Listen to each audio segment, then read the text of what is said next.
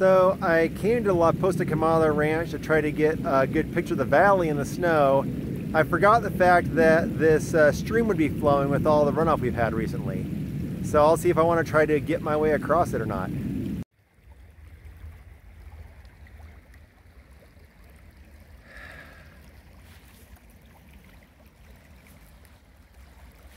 Well, here goes nothing.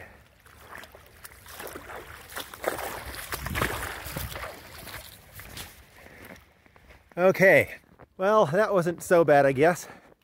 I got across the river, just got my feet wet. I'm not that far from home, and I plan to be out here for only a short time. I really want to get this photograph of this valley because I love it out here, and it's worth it getting this photo. You'll see some things behind me here.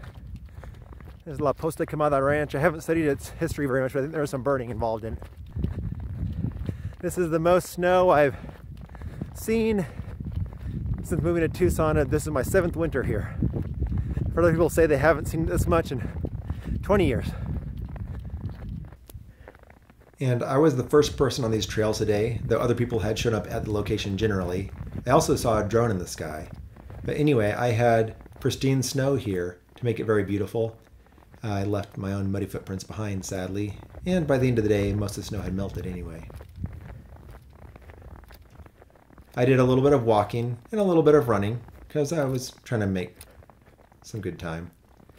But on the way back while I was walking briskly, I actually dropped my keys into the snow through a hole in my pocket.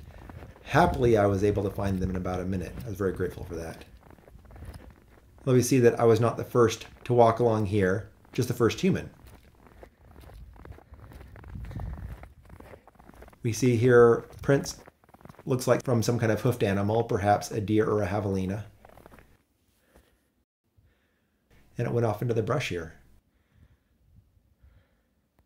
So you can see down here the ranch in the valley below, and you can see why I wanted to get this view. It's just gorgeous up here. It's really great during monsoon time when all the rains have come and everything's green also. I just love it here.